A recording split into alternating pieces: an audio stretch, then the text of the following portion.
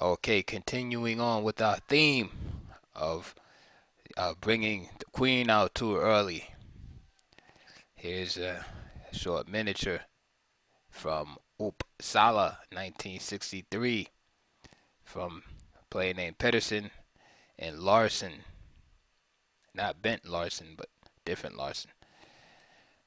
This game started out e4, c5, d4, c takes, d4, c3. So we have some kind of Danish gambit or Goring gambit. e5, c takes d4, e takes d4, and queen d4. Knight c6, just gaining time on the queen. Knight f6, and black is already slightly better and it has a leading development just based on the queen being pushed around. Bishop c4, knight e5. Black could have made even a stronger move by just completing his development on the king side, playing bishop b4 and just getting ready to castle and overrun white's position. But knight e5 attacks the bishop, c4, bishop b3, and b6 is played, which is a really weak move here, but these players are relatively unknown. And again, I just wanted to show you this concept. The strong move here is just simply bishop c4, c5. If queen takes c5, knight f3, forking the king and queen, and that's the main idea. b6 was played, however, h3, and now bishop c5. So you can see the player didn't see that tactically he could just play bishop c5 right away, and he wasted a move by playing b6 thinking he had to prepare it. So h3 was played. It's a real nonsense move. Bishop c5, queen g3, and we see the knight being attacked on e5 as well as this pawn. And there's nothing wrong with attacking things, but early in the game, going around attacking things with your queen is usually not pretty good. And of course, there's a nice tactical refutation based on the idea of a fork.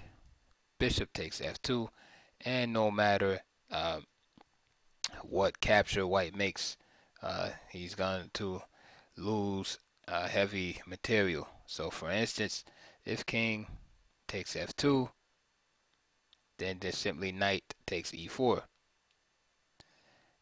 And if queen takes f2, then knight d3.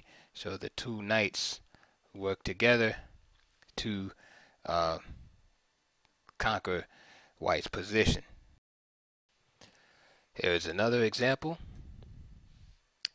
We have e4, c5, b4, the infamous wing gambit on the Sicilian, which never got too popular. It's kind of designed, I guess, to be like an Evans gambit for the Sicilian, but doesn't work that well. So c takes b4, d4, so there's the full center. e5, one of the moves that can be played against it. d5 is also possible. There's many moves that can be played, even queen a5, knight c6, knight f6, all of those moves can be played. So e5, d takes e5, knight c6, knight f3, knight to g, knight to g, knight g e7, bishop f4, knight g6, bishop g3, queen to a5, and queen d5. So white figures that he'll hit the black queen and also get this, perhaps straighten out his pawn structure after queen takes d5. However, white has a surprise, black has a surprise for him. He also recognizes there's this threat of b3, and after b3 check, he'll just simply capture the queen. And this is what happens. So b3 discovered check. queen takes a5. So he figures he gets rid of the problem. But black has an ace up his sleeves and plays b2. White says, hey, I have that covered. And he moves the queen again. Queen c3. Queen is going to be the hero.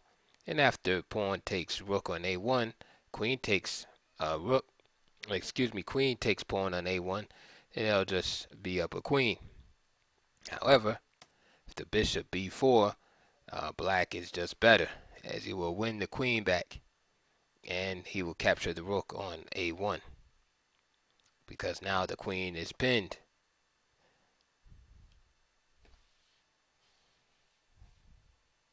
Instead of this move, queen takes a5, white could have done a little better with knight bd2, blocking that discovered check.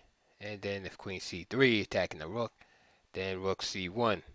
And of course, black is still better after a move like bishop a3, for instance. And he has nothing to worry about. Okay. In this game, white launches a premature attack involving his queen and neglects his development. And watch what happens to him. This is between a player named Dutch with the white pieces and John Sugden with the black pieces from London, 1964. So e4, c5, d4, c takes d4, c3, d5, e takes d5, queen takes d5, and this is all perfectly playable. Reason why is, notice the queen cannot be easily attacked here because of white placing his pawn on c3. So therefore the usual move, gaining time, knight c3, is not possible. Knight f3, bishop g4, and here's where white gets a little bizarro. So queen a4 check, and this is basically like a meaningless check because it does nothing to affect black's development in a negative way. Black makes just a normal move. So knight c6, knight takes d4,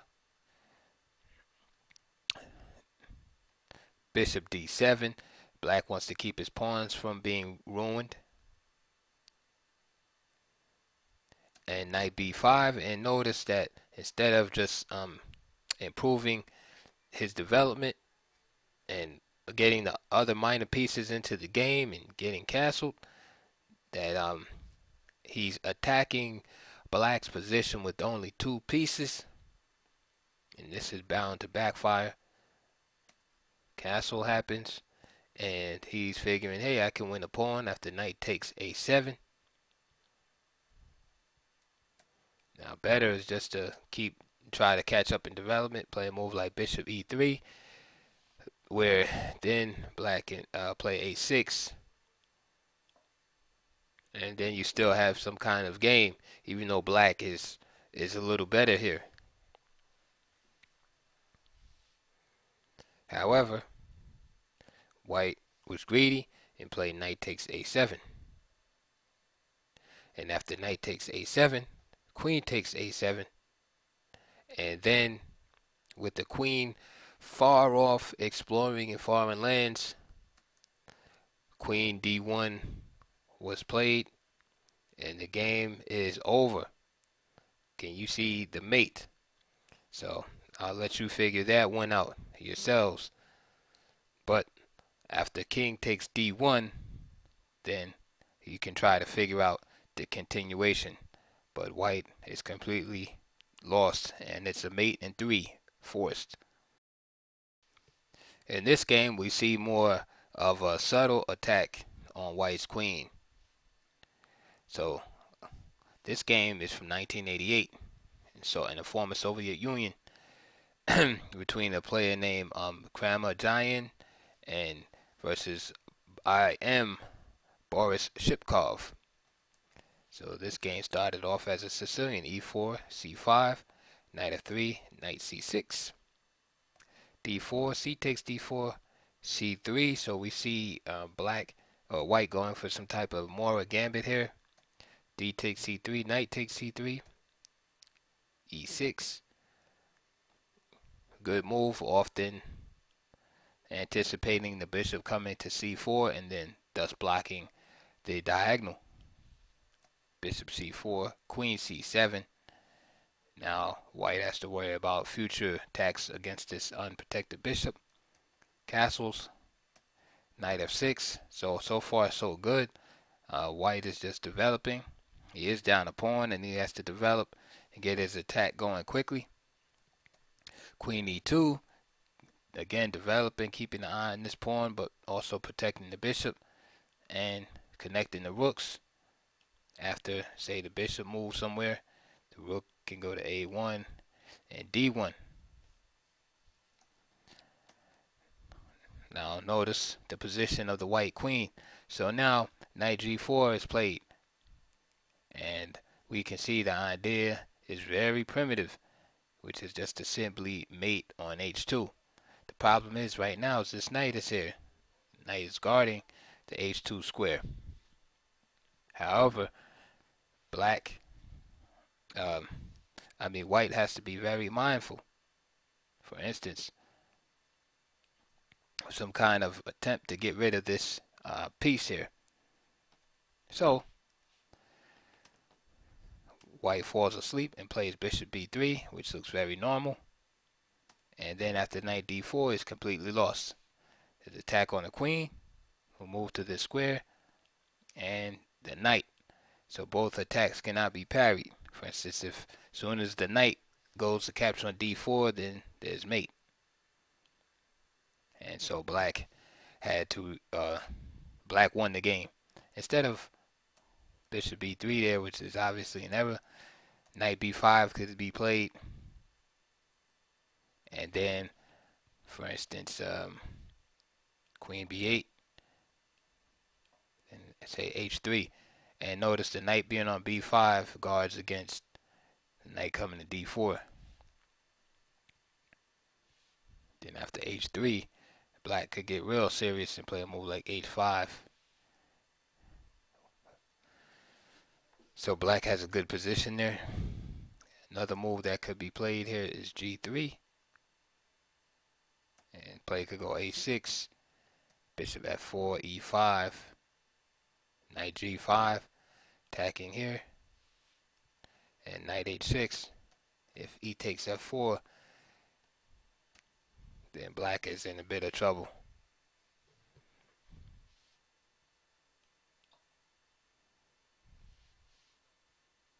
So those are two solutions to that problem right there. Knight B5 and G3 are both good moves that basically keep the game on equal footing. However, after bishop B3, which is a completely normal looking move that you see in many Sicilians, knight D4 is all she wrote. Alright, this game is from your favorite place, Reykjavik. And the year was 1982. This game, E4, D6, D4, knight F6, Pirk's defense, knight C3, G6, knight F3, bishop G7, bishop E2. This is known as the classical approach. White doesn't try to build up a big old center, for instance with the pawn on F4, like a la the Austrian attack, but simply develops with two pawns in the center and just castles and plays very solid. This was a favorite way of playing for Anatoly Karpov, who can always be recommended as an example to follow in these type of openings. So castle bishop G4 was played, bishop E3, knight C6, and white is so solid here. It's onus is on black to prove that white center is weak. H3, taking the bishop here, bishop takes F3, and then finally E5 occurs, but then D5 happens, And knight e7, and this is not an opening survey, but if we take a quick assessment of the position, we see that black has kind of like a bad, kind of a bad King's Indian structure. And that his knight is still on f6, and white's pawn is on d5. White has gotten black to get rid of his light squared bishop, which many times will be lurking on c8, ready to sacrifice at some time on h3. So he's kind of gotten kind of manipulated into a weaker version, the King's Indian, whereas white's position is easy to play. But let's see what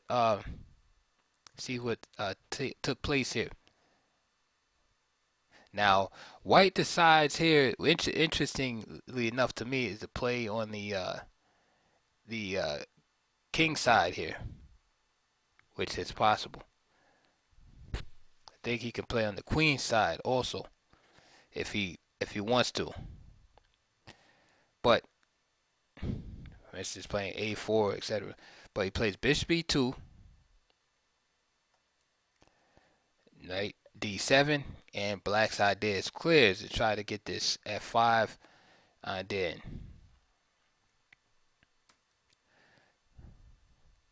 g4 is played, and now here I believe black should definitely play f4, because I don't feel that white should really be playing on the king side in this position. He should be trying to play on the queen side. But anyway, that's for a topic for another day. We're just talking about these early queen movements. So after knight d7, g4, king h8, king g2, knight g8,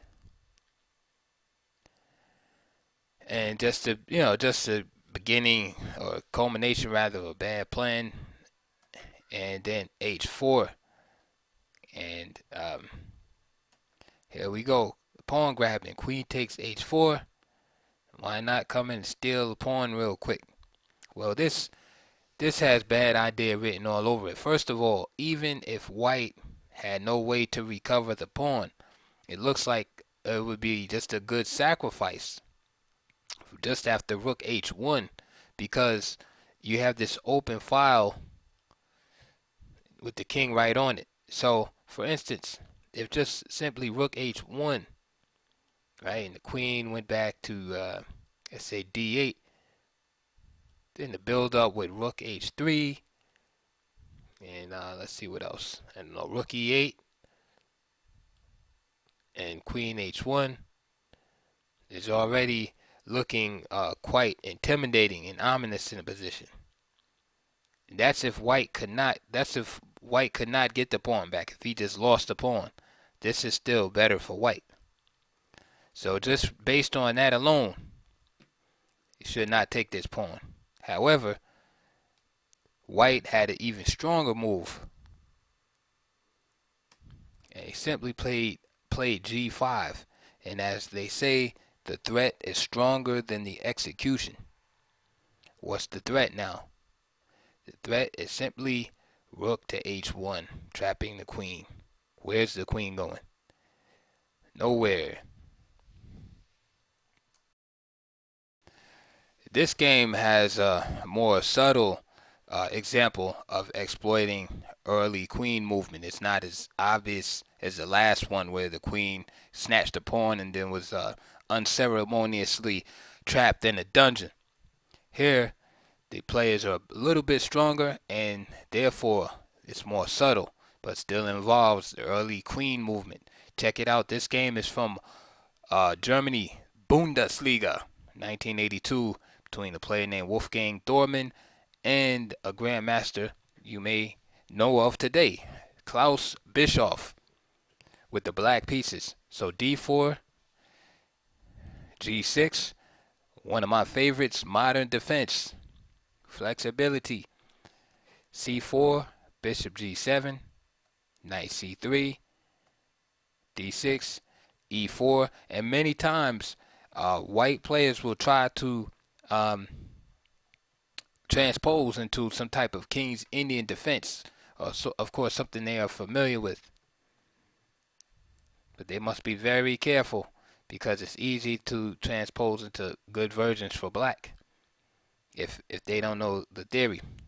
So knight c6, just immediately, there's several moves that can be played here, but just immediately challenging the d pawn.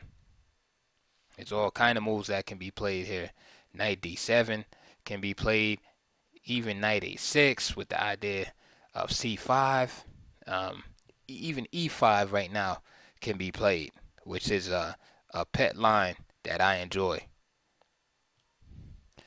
But knight c6, d5, knight d4 right into the center. Bishop e3, c5. Now, this is good for black. Why? Because if white takes en passant, then the knight just comes back, and we have some damage done to white center. This bishop is made stronger, and now we have a type of Marazzi bind position, which is just fine for black. We have transposed to the Marazzi bind. So knight ge2, and we see that black white is simply just trying to win d4. Queen b6, supporting the knight here, and with a threat there. Queen d2. So we have a normal looking and respectable move here. So there's a standstill in the fight for d4. White can't win d4, and black is just maintaining his stance there. Knight f6.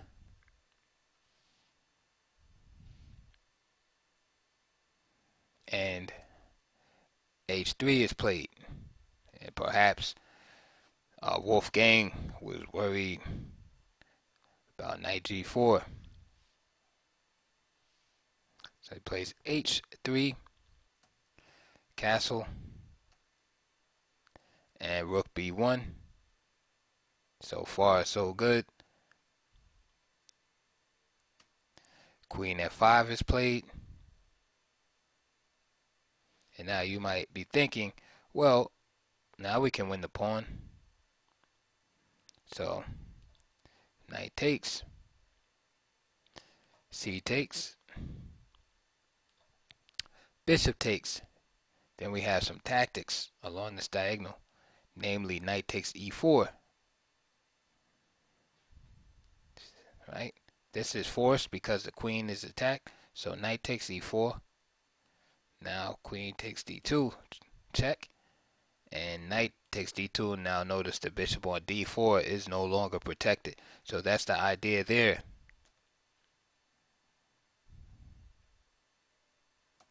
So Wolfgang played the move rook d1, and this move allowed a tactical blow to occur. Now this is based on several features. One is the queen being right here and part of this pin, right? The opposition of pieces. And the other part of the combination is that the king has no squares to go to.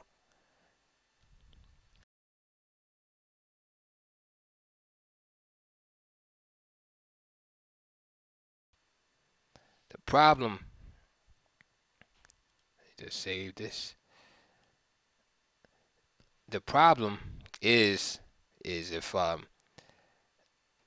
knight takes e4, now the pin gets exploited, and you have a beautiful and epaulette mate, right? The queen cannot capture because of the pin,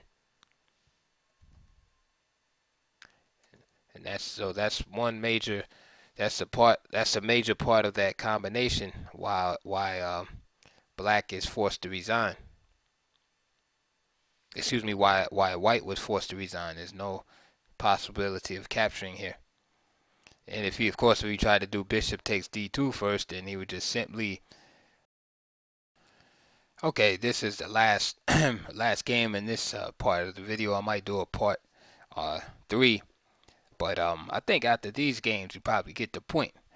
But I know some of you are saying out there, oh, that only happens between lower rated players or whatever. You know, it's not realistic that that's going to happen to me or one of my opponents in the game. So let me show you a game between two grandmasters. One is Alexei Shirov with the white pieces. In his prime, this game is from Novograd, Soviet Union, 1994. And the other player was in his prime at the time, very young, Evgeny Bareev, both top top grandmasters. So this game went e4, e6, and at the time Bareev was probably the #1 player and still is a great expert of it, but at the time, again, he was young in his prime, probably the #1 player of the French defense in the world. So if you want to learn the French defense, Bareev along with Victor Korchnoi are their two guys. Here's Shirov, right? Mr. Fire on board with the white pieces. So he plays d3. This is a well-known way of avoiding theoretical discussion, really, in the French. He could go into a King's Indian attack. And this is what Shirov does. He avoids mainline French. He plays knight d2 just to avoid the trade of queens after d takes e4. D takes e4. So the knight is there on d2. So the queens will not be traded. Knight f6, knight gf3, b6. This is designed just to get rid of the so-called problem bishop that's locked behind these pawns. And so black plans on coming to a6. There's c3. Many times in the King's Indian attack. g3 will be played. This side there, bishop g2, castle, rook e1, and so on and so forth. So c3 is played. c5. So we see black going for his typical structure in the French. And note that e5 is available right now. e5 and d4.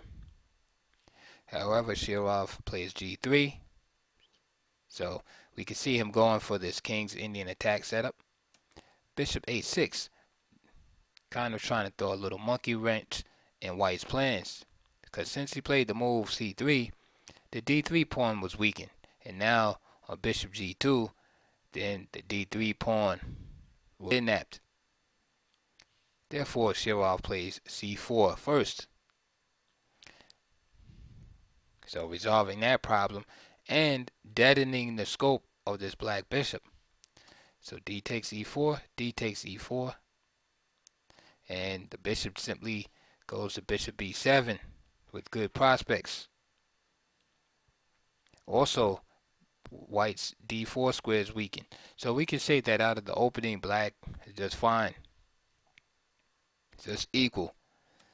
And perhaps this is what Shirov was looking for.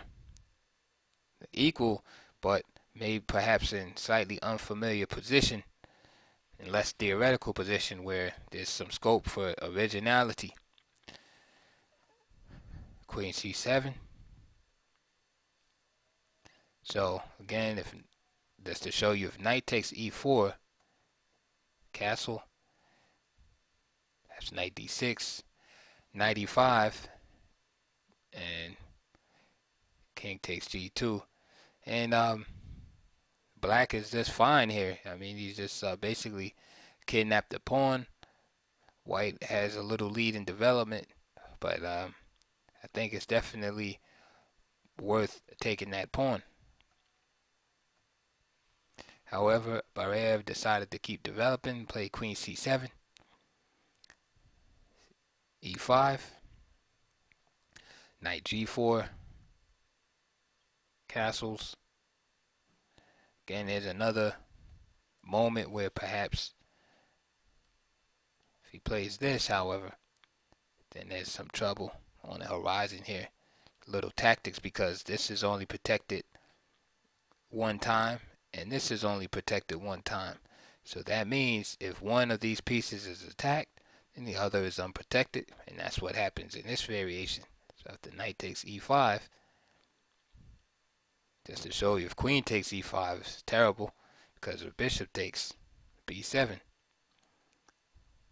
Therefore, after knight takes e5, the only other move is to play is bishop to b2, g2, excuse me. King takes g2, and if queen takes e5, then queen e3, and this rook is unprotected in the corner with no way out. And that's a consequence of being behind in development.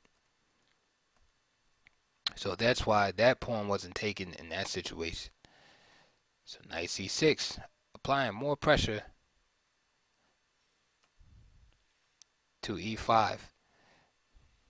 So knight e4, and then black played rook d8. Now it is possible to take the pawn here, but however, after knight takes e5, knight takes e5, not queen takes e5, because if queen takes g4, just winning a piece. Knight takes e5, bishop f4. This could get a little problematic for black here. So for instance, after say rook d8, bishop takes, queen takes, and then queen a5 check.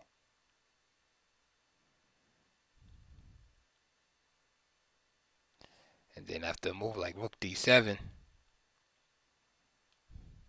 going into the pin, then white creates some difficulties for black here. And with a player like Shirov, you do not want to have a lot of tactical deficiencies in your position. So Bareev is playing real conservative and logical. So rook d8, queen a4, just placing a pin right here on this knight,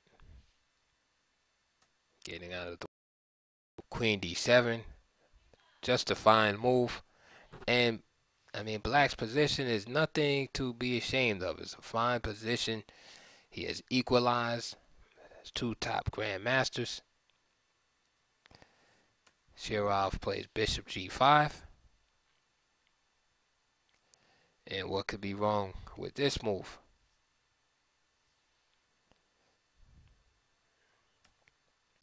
So now Bareev decides to take. Knight c takes e5. The idea behind this move is that if bishop takes d8, then black wins after knight takes f3, check, bishop takes, and then queen takes a4, because the queen would be hanging. Do you see that? So that's the main idea of that. The queen is unprotected here. So he feels, hey, I can take that because this bishop cannot capture here. That's the main idea. Bishop takes, knight f3, check. Bishop takes, it's forced because it's with check, and then queen takes a4, just winning. Now, as good as that move looked, the correct move here is knight d4 with the same idea. And the difference in between this and the text is the difference between black's resignation and not resigning and being slightly better. So after knight c takes e5, the d file is still open and the queen is pinned. And Shirov simply played a devastating move here. Rook a d1. And instantly Bareev is in a lost position. He cannot capture the queen because rook takes d8 as mate. cannot move the queen out of the way because the queen is pinned. So he's just basically losing material. There's nothing that he can do, and he was forced to resign. And the reason why this move is better is because there's no way that white can exploit the open D file against the queen. In this case, Shirov would simply have to either trade queens, where black would be just fine, or go back to D1, where again, black is just fine. After bishop takes E4, knight takes D4, with this attack here, bishop takes. Okay, so that was the end of that game and the end of that little series. I hope you enjoyed those brief series of miniatures, and I hope you learned about the dangers of that associated and responsibilities that come with moving the queen around early in the opening. So you see amateurs and grandmasters alike often will get their queens trapped or just put in precarious situations right in the opening, just because they moved them to a square that's made them vulnerable to attack or some type of other tactical blow, as you see here in the Shirov-Bareev game. Both players over 2,700 at the time with this move, Rook D1, which is just a fantastic move, you know. So I hope you learned from that. Please like and subscribe as usual. And as we go on, we'll be looking at more themes. You know, maybe I'll make some videos about when it is good to move the queen out. But I think that will be a little bit redundant, because I think in order to know when it is good to move the queen around, it is basically good to know the opposite. And when it's not good, then you'll, just by using that logic, you'll know when you can move the queen around, which is basically when the coast is clear. When there's no tactics, or the queen cannot be attacked, and gaining time and space and material, etc., then it's all right to move the queen or grab a pawn or something like that. But when the queen can be harassed and attacked, or it leads to some type of open file against the king, or you're behind the development, usually those are red flags there. So in this case, what happened was that black just missed the tactical nuance with the bishop on G5 and the rook on D1, leading to mate. This king is still in the middle of the board, and he failed to keep the position closed with the move knight D4, which would have made this move impossible. So anyway, we will see you soon.